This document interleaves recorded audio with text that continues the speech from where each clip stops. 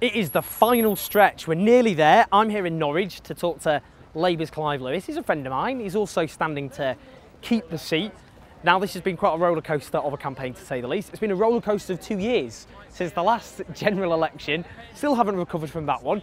So I want to talk to Clive. How's it looking on the ground? Where next for Labour? What does he think about the manifesto, Labour's chances, and what happens after this election? So here we are in Norwich, and I was wondering, Clive, given you're standing to be the MP again in Norwich South for Labour, have you had any thoughts on the pedestrianisation of Norwich City Centre? I can't believe you just bolted that one at me, you scumbag. Do you think? Because there's a problem with access to Dixon's. I often lay awake at night wondering about the pedestrianisation of Norwich. So Theresa May, when she called this, she was feeling pretty strong and stable, wasn't she? She was. And the whole point for her was she was going to crush the opposition in this country. That was her aim. Whatever she said about the premise of the election, that was it. They were like, we're going to get an absolute stonking majority. What's gone wrong for them then? First of all, there's the old expression, pride goes before a fall.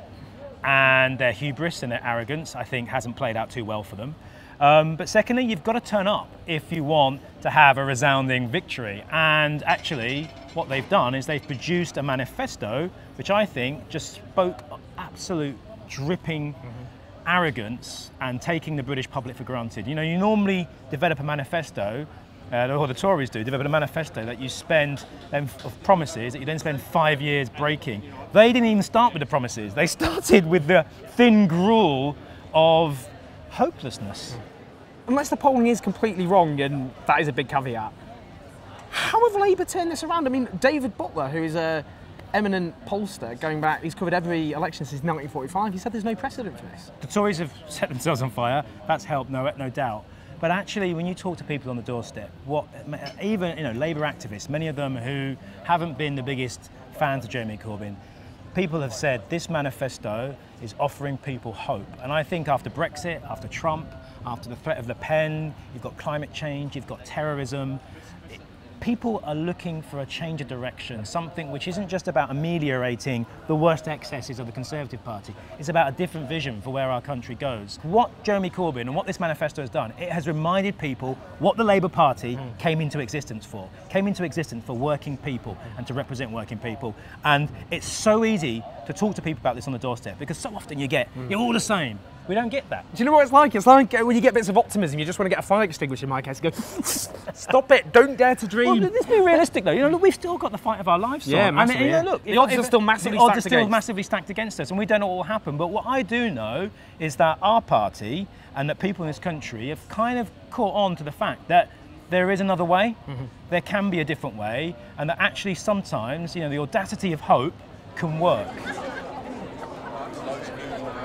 One of the big reasons Labour's done a lot better than expected is younger voters. But some would go, well, they're not going to come out and vote. Yeah. Is that going to happen? Am I being fatalistic? Is there a shift? I think there has been a shift, but it depends on how big a shift that is. I think it's a matter of degree.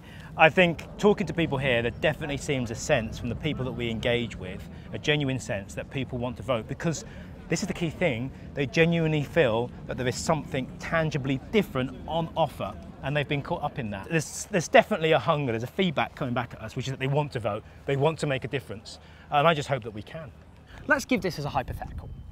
Labour get 35% of the vote, which is what Tony Blair got in 2005, but the Tories, unlike in 2005, get much higher. The UKIP surge means that Labour lose, I don't know, 30, 40, even 50 seats.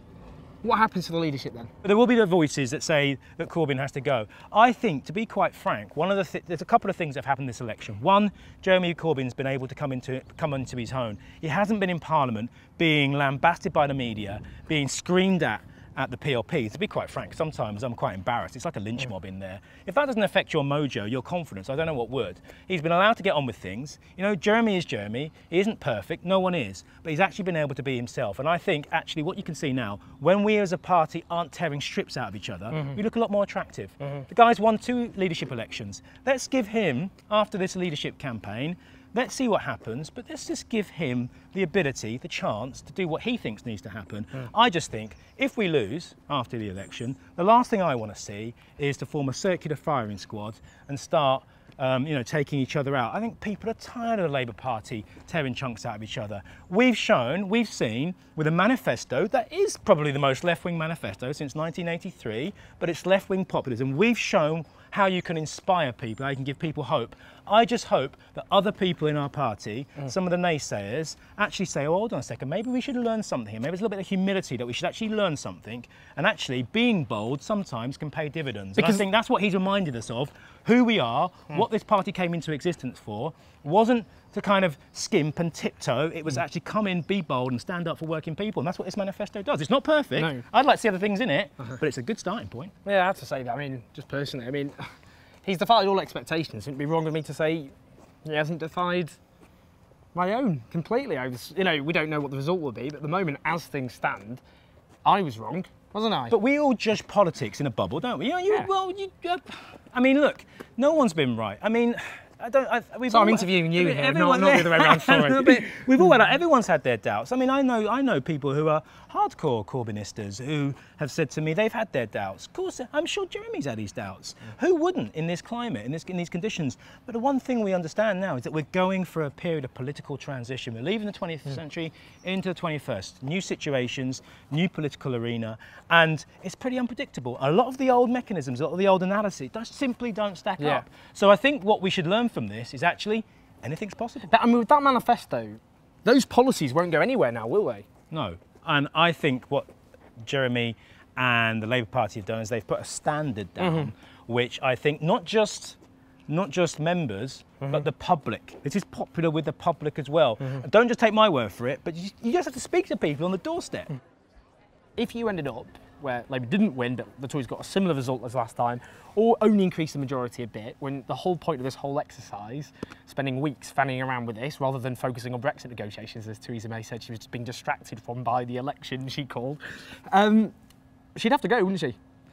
She'd be finished. I think she'd be toast. I think her days are numbered already after this catastrophe of a general election that she called and then hid throughout. I think she's got problems. I don't think she'll go immediately. I think if she did win, but with a reduced majority, I think what would happen is that she would have to get on with the negotiations. I don't think it's possible for some kind of internal Tory party leadership challenge in the middle of the Brexit negotiations. Ultimately, though, her position has been weakened. You have to remember why she called this election. This no deal is better than a bad deal. It's complete balderdash. Yeah, of course it is. The whole election was called because she knows that we are going to have to have a deal, and it is going to be substantially less good than the deal that we have now, and it's also going to annoy a lot of Eurosceptics in her party. So she wanted to increase the kind of political legroom and room for manoeuvre that she had, and that now might not happen. But also, so she's damaged goods in that sense. I mean, in that sense of being damaged goods, because she said, this is about making her stronger in EU negotiations. Not that any EU leaders care how many seats she's got. But they will look, because they're not stupid, they'll look at the conduct of this general election campaign, whatever happens You now. do not have the support of you do not have the support of the British people behind you. You may have won a majority with a skewed electoral system, but actually, where is your big mandate? But also the U-turns, the inconsistency, the weakness, the hiding. Why would anyone take her seriously in negotiations? I think she's going to have a nightmare in those negotiations. It's not malfunctioning.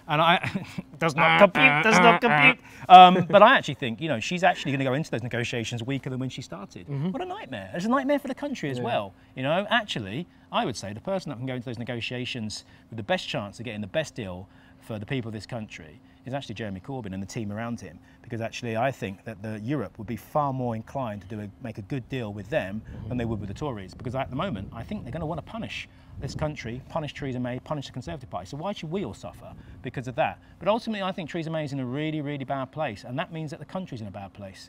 And so there is still a chance. We've got 6-7 days now before the general election. People can still turn this around. We can still give ourselves a fighting chance to have a decent relationship with Europe and a Labour government that will work for the many and not just a few. I think that's an opportunity you'd be mad to miss. But I would say that because I'm a Labour MP. Oh, no, I'm not. Not yet. No, don't. I would say that because I'm a Labour candidate.